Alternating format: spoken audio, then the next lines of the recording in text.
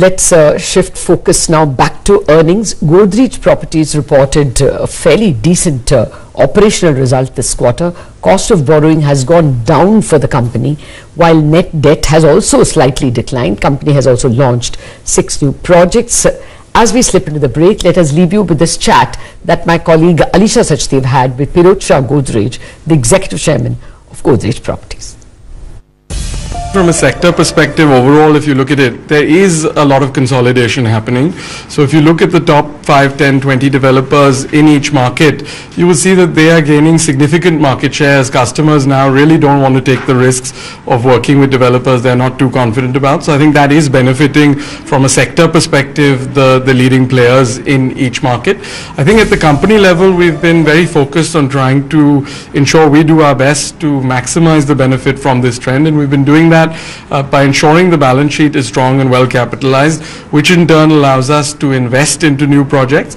And given that the current environment is as weak as it is, there is a lot of opportunity to get the right investments to add the new projects to our portfolio. And those successful project additions that we've seen over the last 2 or 3 years, as they are now getting launched over the past 6, 12, 18 months, are helping us grow sales. So we've seen a almost 90% growth in value of bookings during the quarter, and we hope to see sustained good momentum both on the business development side and on the and new launches and sales side. What's your take on the affordable housing space? How interested are you in really, scaling up as far as that segment is concerned? And how much interest do you really see among your buyers in that space? Yeah.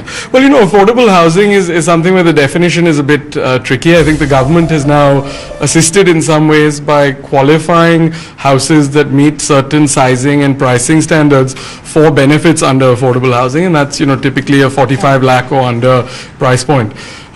If I'm being totally honest, I don't really see a 45 lakh home in India as an affordable home. I think there's still a pretty small set of the population that can actually afford to buy that home. So certainly I would call that more mid-income housing, which is a core part of our business. A large percentage of our overall sales would be of units that fit such criteria.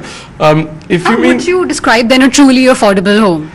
I think you have to look at what the average Indian's income is, and then therefore what the affordability is. And I think the average Indian probably today cannot afford a 45 lakh home still, unfortunately.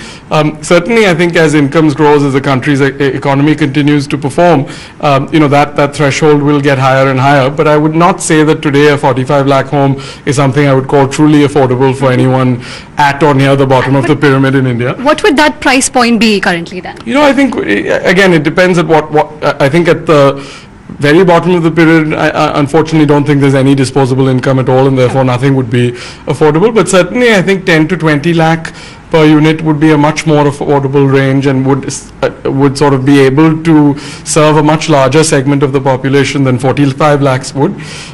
Unfortunately, there are significant supply-led constraints and other challenges towards profitably serving that end of the market. So for now, Godrej Properties' focus remains on what we would call mid-income housing. A lot of it will, however, qualify for the benefits as defined under affordable housing, and most developers today are calling almost everything affordable housing. So certainly, we have a large segment of our portfolio that focuses on what we think is mid-income housing. Right, and you've already answered this in some measure, but then what will your investment strategy be like going forward, and how much are you investing in new projects specifically for this fiscal year?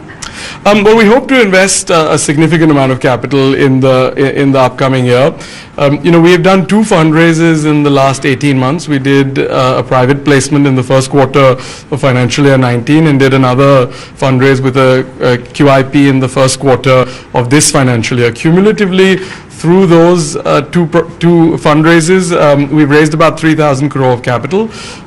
Over and above that, we would be quite happy to raise some debt to be able to invest additionally. So cumulatively, I think we would like to invest in the next 12 to 18 months about 5,000 crore into new projects.